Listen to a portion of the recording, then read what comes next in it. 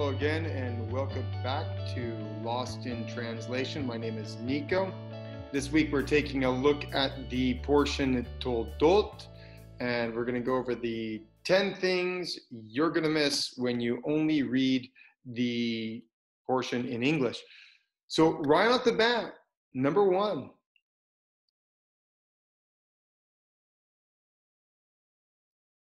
Toldot, there's that word again, right? Generations, offspring, here we go. And these are the generations. Va'ele toldot Yitzchak ben Abraham. Okay, so we know right away that what we're going to get is more information about this general situation that we were told up here at the beginning or at the end of last week's parashat, Chayesra. Right? So Toldot is coming to tell us more information about that. Okay, very interesting. Sometimes in the Torah, we get some misspellings or abstracts or uncommon spellings, right? So let's take a look at number 2.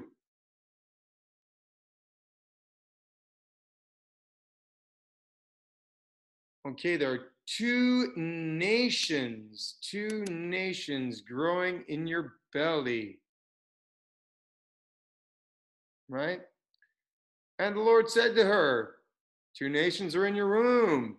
Hashem la shani goyim. Here it is spelled correctly for us to read it, but in fact in the Torah it's spelled with 2 yuds, not to be confused with 2 youths, or the twins that were in her belly. So there, she's got twins, and it's spelled with this uncommon way with 2 yuds, and the yud itself looks a bit like an embryo, so maybe that's what it's going on about. Or maybe it's talking about Yud being the number 10, that there are these 2 systems of 10, these 2 complete, you've got the pure side and the impure side that are being separated within her womb. Number 3. Number 3 is interesting. Jacob's name.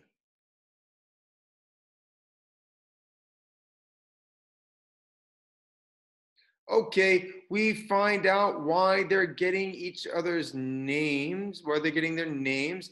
Esav is, he comes out all hairy, and he's named Esav because the Ein and Sheen are similar to this Sheen and Ein, the She'ar, that he's hairy, right?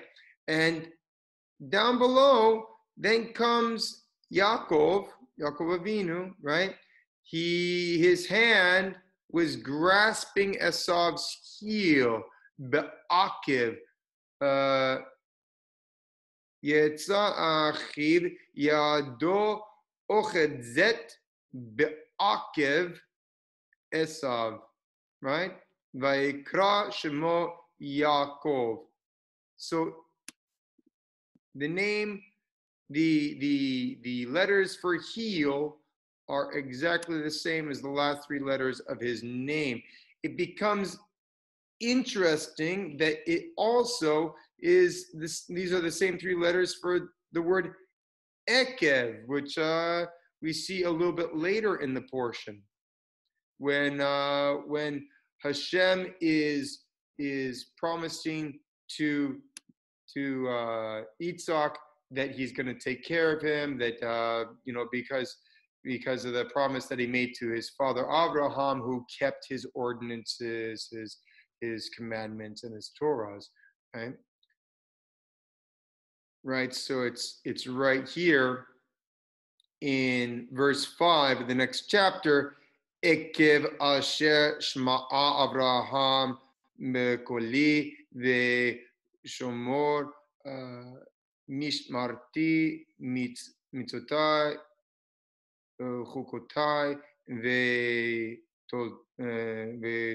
Tortai, Torotai.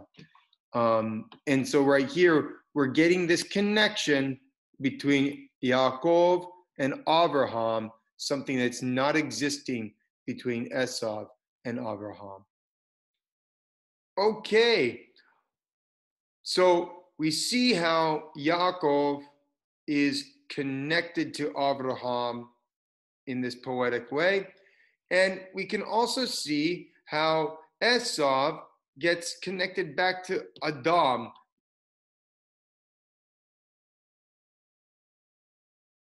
Right? So let's take a look here.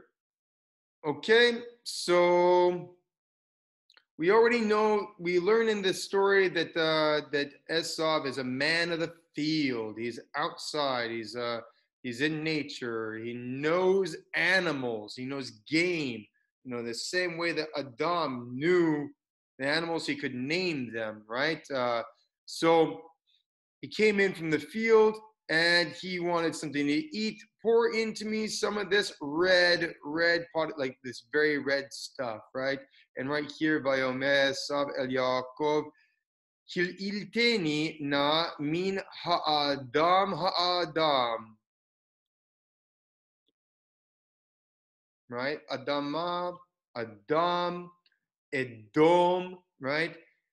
This is why eventually, Hazeh ki okay, because I am tired, and Al Ken Kara Shemo Edom. So he becomes the father of the nation of Edom, and this is connected. These are the same letters for Adam almost, right? We have this inclusion of the Vav, but so there's this connection back to Adam, and probably this connection back to the curse of Adam, because through this episode, at the end, when he gives up his birthright to be connected to Abraham, which he isn't, because Yaakov and Ekev, he is connected to Abraham. What happens is that Jacob gives him bread, and bread is the one thing that is mentioned to Adam, that he's going to have to make bread, take bread from the ground through the sweat of his brow. Right? So there's this conceptual connection back to Adam. And right now we see in this way that the two brothers are completely separated. They're on two completely different spiritual paths, right? And so maybe this is how the two systems of 10 are being separated in Rivka, in Rebecca, the mother. Okay, number 5. There is a new incidence of a famine, of Yitzhak going to the south, but he doesn't go to Egypt. He's commanded to stay in the land of the Philistines, where he redigs the wells that his father had dug, and he makes a new covenant, a new pact with the king Avimelech. And it seems like a repetition of almost exactly of what happened to Abraham when he stayed in Avimelech's kingdom. But also you have this enrichment that they kick him out. The same way Egypt kicked out Abraham, Abimelech eventually kicks out Yitzhak, and the covenant comes later. So it's a very interesting corollary that Yitzhak lowers his spiritual level, but not to the degree of Mitzrayim, of being in limitation, never leaves the land of Israel, and eventually he rises back up again to Beersheba, the same place where his father used to dwell. Number 6, Yitzhak is jesting with Rivka.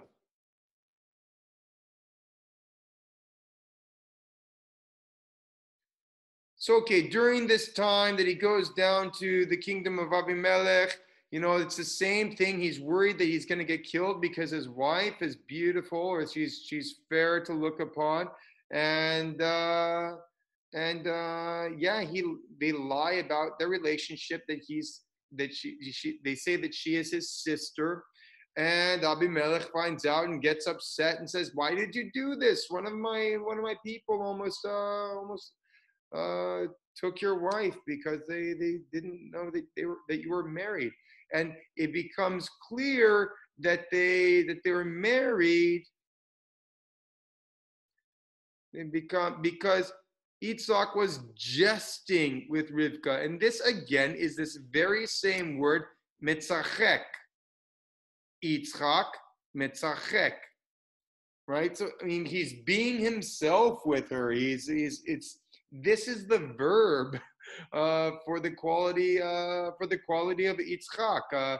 We so it gets translated in many ways to jesting or ridicule, like Ishmael metzachek, uh, and Sarah gets upset and throws him out because he doesn't want him to connect to the quality of Yitzhak, right? So here again, we see this word that gets translated in many different ways, but in Hebrew, it is an obvious connection back to the name of our father Yitzhak. And yeah, there we go. Okay, number 7, Esav's wives.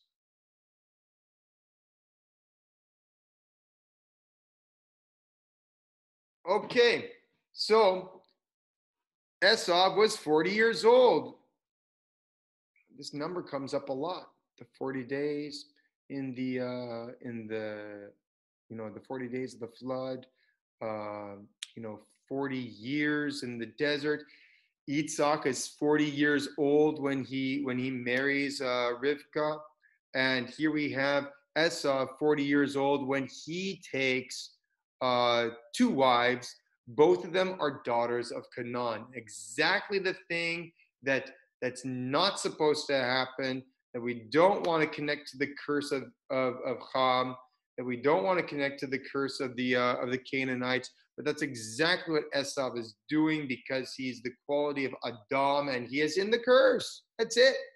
He has no other choice, right? And that's the way it is. And we see here that they're a cause of, they were a vexation to this of the spirit, or they were a source of spiritual rebellion. This ruach means spirit, ruachni is spirituality. So that they're a problem for the spirituality of Yitzhak and Rivka, further separating this son from the quality of the patriarchs. Okay, number 8, stealing a blessing.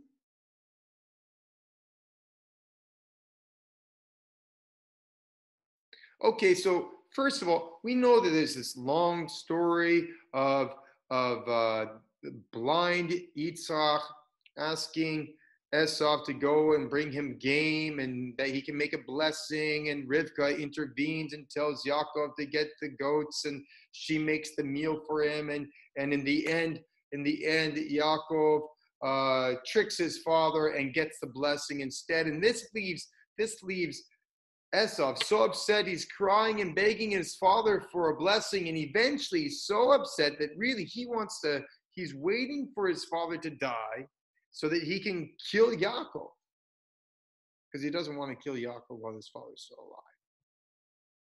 But man, it's just a blessing, right?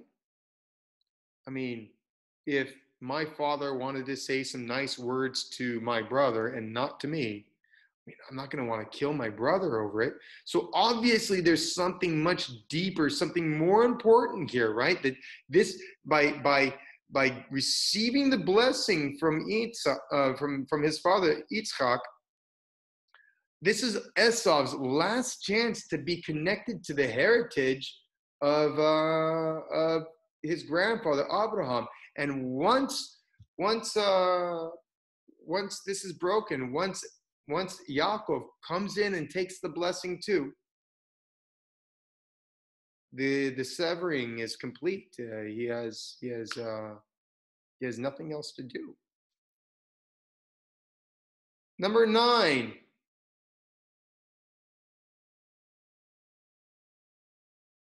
Jacob, Yaakov Avinu, our father Jacob, he is sent to Padan Aram to take a wife, right? So here we've come to the end of this incident with the stealing of the blessing and the Esav and Rebecca or Rivka. She understands that Esav wants to kill her other son Yaakov, and she's coming up with this idea to get her son out of town.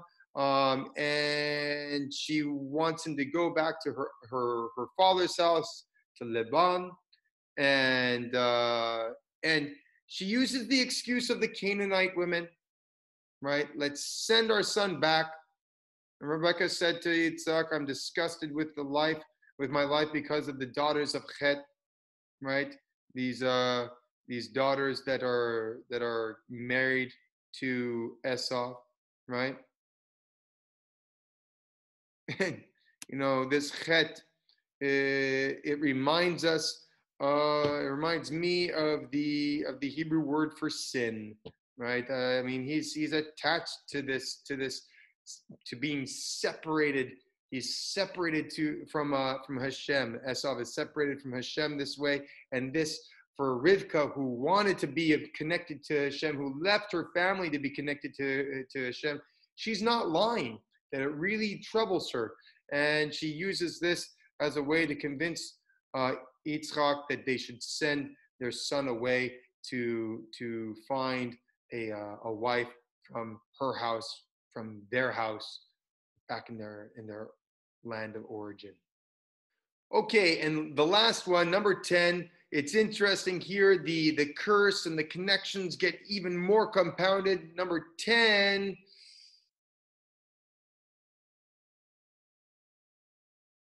Here we go.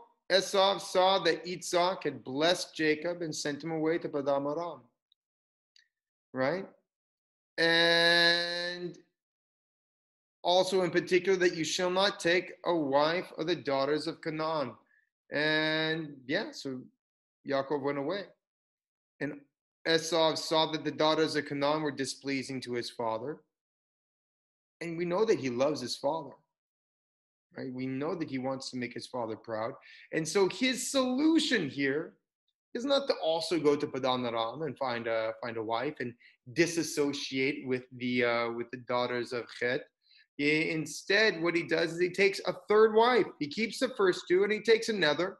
And this third wife is the daughter of Ishmael, his uncle.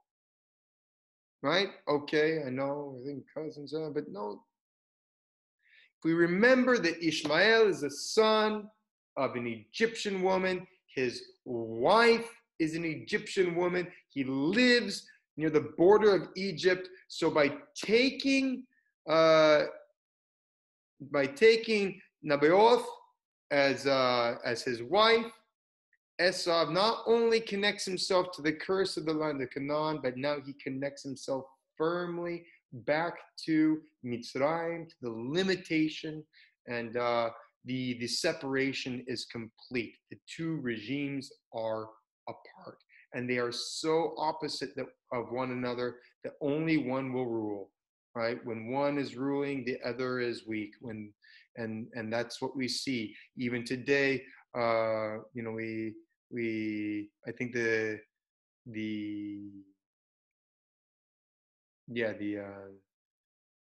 old saying that when Jerusalem is wealthy, Caesarea will be in poverty, and vice versa. This is this connection back to this idea.